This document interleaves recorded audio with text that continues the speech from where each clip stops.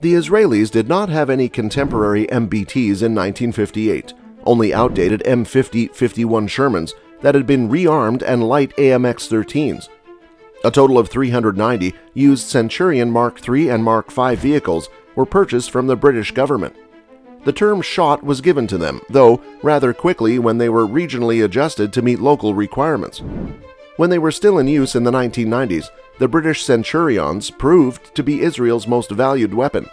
A number of times, particularly during the 1973 Yom-Kippur War, when they were camped high on the Golan Plateau Reserve, Sho'ts and Magachs, M60s, methodically took out about 250 Syrian tanks in a single day, turning around a precariously perilous position for the IDF.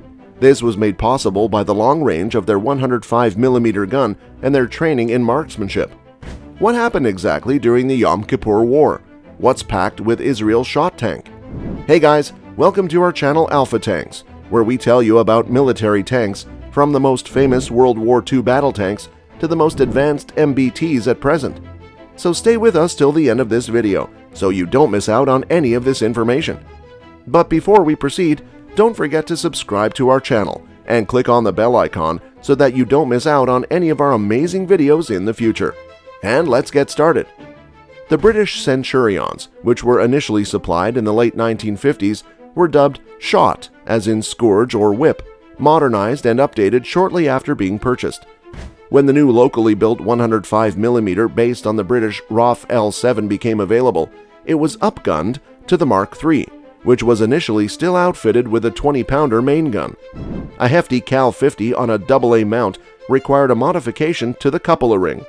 Other specific upgrades were a better fire extinguishing system, better electrical systems, and better brakes, as well as higher fuel capacity. The engine was left alone, garnering the designation Sho't Meteor later for these unmodified vehicles.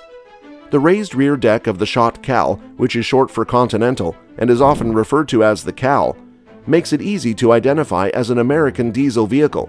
In fact, they all have Allison CD856 transmission paired with a brand new Continental AVDS 1790-2A diesel engine. Commonality with the M48 M60's fleet and maintenance was also aided by this.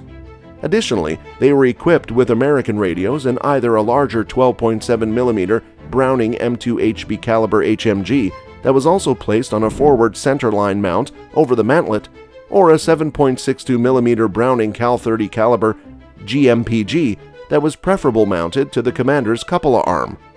The fire control system as a whole was locally modernized. A new turret rotating mechanism was installed, a new gun stabilizer, the sights as well, new IR sights. The glacis armor and turret front were thickened by add-on layers, and later received provisions for the new explosive reactive armor Blazer package, also on the glacis and turret front. In the end, a larger ammunition configuration was employed to boost ammo storage.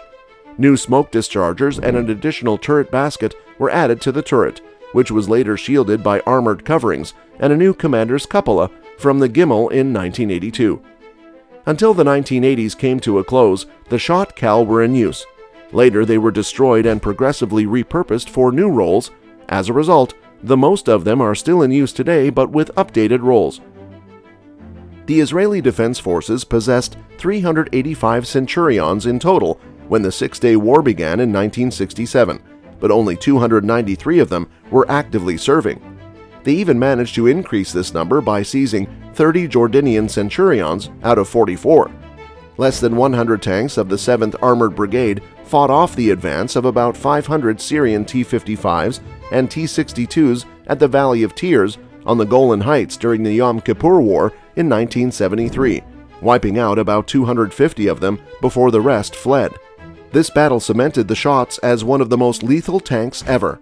It was caused by a combination of carefully thought-out positions on the heights with gun-down positions, the Israeli tankers' expert long-range marksmanship as a result of their rigorous training, the Syrian tanks' inferior 100mm long-range accuracy, which was crucial because it prevented them from being able to target the Israeli tanks on the heights when closing in, and the Israeli tanks' superior 105mm long-range accuracy.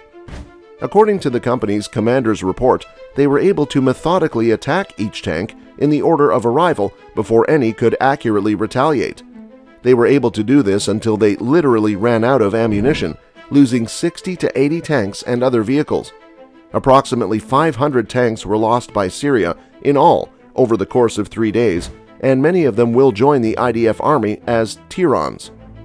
Due in part to the Egyptian infantry's widespread use of briefcase AT-3 Sagar ATGMs, as well as RPG-2s and RPG-7s on the Bar-Lev line, which came as a real shock to the IDF, the heavy losses in the Sinai, about 200 tanks, or about 40% of their southern armored groups during the first 2 days of the war, were partially compensated. One of the most incredible actions was the engagement of around 150 Syrian tanks by only 2 damaged Sho'ts, commanded by Zvika Greengold, which resulted in the destruction of roughly 60 of them. On October 9, the IDF's 7th Brigade had only 6 tanks left at one point. The Syrians had lost around 1,000 tanks overall during the 5 days of warfare, along with an entire armored division and reserves. The Sho't Cal didn't materialize until after the war in 1974, and over time, largely as a result of that experience, they gradually improved until their last active involvement in Lebanon in 1982. Here was where the C version, Gimel, was initially released, featuring the Blazer ERA package for the first time, reactive armor covering the turret front and hull glasses. Midway through the 1980s, a new model called Dalet, with minor defensive upgrades but ostensibly lacking the Erdan cupola, and a gun thermal sleeve was released. The Shots were removed from service by 1990 or before with the end of the war, but the majority were transformed into APCs and CEVs. It was soon discovered that such a vehicle could be easily created by simply converting the hulls of obsolete main battle tanks that were already in the IDF inventory in a manner similar to the Kangaroo APCs of World War II, which were converted from such tanks as the M4 Sherman. The finished product would be the first Kangaroo-type APC created since the 1940s. A handful of undamaged Sho't tank hulls without turrets belonged to the IDF and were located at the armor graveyards. The Nagma Sho't was developed in an unexpectedly short amount of time. In 1984, the first operational examples were in use. A pyramidal casemate with a rectangular roof has taken the place of the iconic Centurion turret. 4 troops can stand in the casemate roof's 2 circular hatches at the front, which are hinged in the back, and 2 rectangular hatches at the aft, which are hinged in the front, allowing them to see all 4 quarters around them. The casemate has a characteristic flanging on the sides, either for structural reinforcement or to allow the fitting of extra add-on armor. Weapon skate mounts are installed in front of each hatch, enabling personnel to fire on all 4 sides of the vehicle if necessary.